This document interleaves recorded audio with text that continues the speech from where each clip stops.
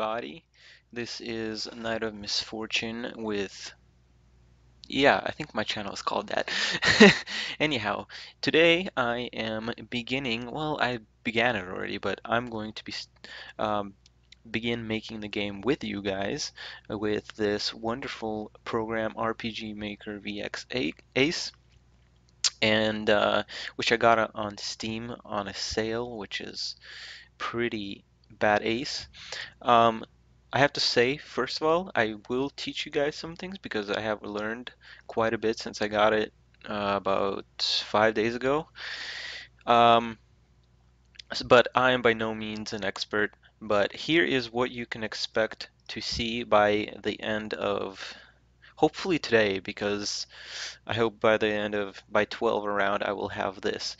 Now I have turned off the sound because I am not going to be doing sounds until probably the very end or later. So in order to not bother you, just I turned those off, and you shouldn't be able to hear that, but here we are.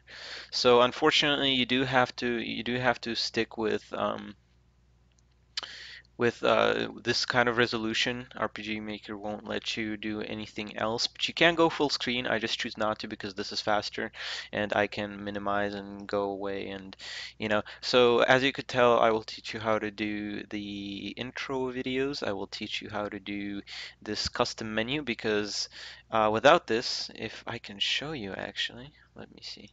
Without it, without all this, it would just simply look this, like that.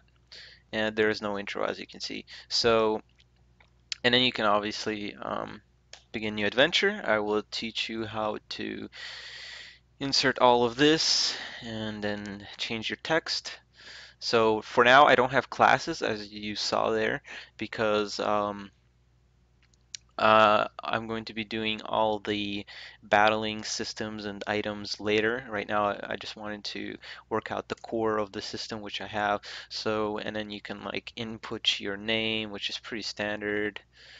Most of this, some of the stuff that does not require. Um, I don't know how to delete actually. I don't think I've ever deleted. Whatever. Let's call ourselves Nim. It doesn't matter. As I was saying, most of this stuff doesn't require, some of this stuff doesn't require scripts, but for the most part, I have a lot of scripts. I will show you this later. But so here, this is pretty gimmicky, but without this is actually not using a script, and there are scripts for this, but I didn't really like any of them, so it's kind of gimmicky. You have to select the number by going up and down. So let's select 7, the guy with a mustache, and it kind of sort of shoots you here. I gotta fix the alignment of this text here, but we can do that later. Um, so you can choose your look, or you can press 9 to go back. And actually, we can enter a another option here to go back, because I actually can go back and select the female option here for now. But let's select, I don't know, random number 3, and then let's select 1 or 7, whatever, it doesn't matter.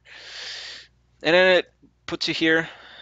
I am not sure, like it's just started doing this, but we'll see if it's still doing that, and then we can fix it. And then what I really like is all of this. Now this doesn't have some of the options that I implemented a bit later, but um, you can really see this menu is taking part. Now this is like the biggest part of where all the mods come in. So yeah, you can go into journal. Journal doesn't work right now, but in the other one, I can show you actually here. This is where I was testing it. So there's actually like crafting and the journal.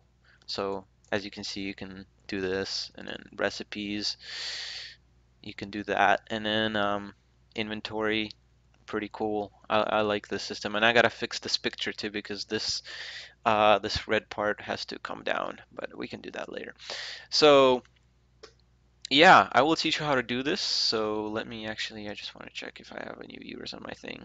Probably not. Never.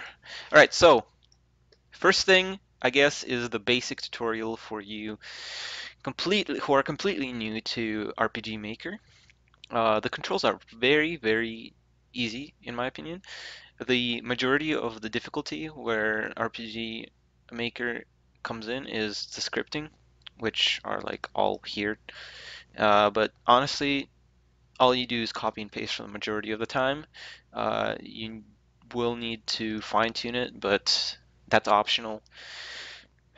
But if you want to make them work together, the majority of the time of those 5 days, I knew how to do work scripts, but I was figuring out what the actual author was doing in that script and trying to make it to what I wanted. Because those elements in here, um, the menu for journal and recipes weren't in it, and I had to go through quite a bit of trouble to actually get those to work in this modded script. Okay, yeah, so let's go over the basic controls. So obviously you have the drop downs, but they basically do the same thing as this icons here. So we have new project, open project, save. Never use these, but you can. It's copy paste, pretty standard stuff. Undo. Here you can switch to map element and you can start drawing weird shit, you know, whatever you want. This is events, so you double click and then you start modding. I will go over all this soon, but just to familiarize you guys, I haven't used this, but I plan to for bigger cities because our first setting is going to be pretty big. This is a, what is it called, region. So I'm actually not too sure. This either is used for the actual world map or for the actual big map, but I'm not sure because I can't switch right now, but I'll figure it out later. Right, for right now, we don't need it for today. This just switches the scale. If we go back, these options will unlock and we can draw stuff. The box does this. Circle does something like that. Um, Shadow, you can draw shadows to whatever you want. I don't care really. And flood fill. I don't even know what that is. Ah, okay. Gotcha. All right. And then you have the database in which you have all of your things, and we will go over all of these tabs later. So um, this is where all your settings. We'll be primarily using it for um, setting up the databases for skills and items and actors for more for NPCs. But yeah, like this stuff is pretty limited. It doesn't allow you to actually customize the window colors or anything like that. It's very limited here in these last two things. Um, Next one over lets you import your own graphics. So I have all of my stuff here. The next one over is scripts. We already saw that. Music manager. You can create your own characters here and then export them. Haven't really messed around with this, but we can surely do that for NPCs. This links to your Steam account, I believe, and lets you load and unload, but it takes a while to get this going, and I never really use it. And then this obviously lets you test your game.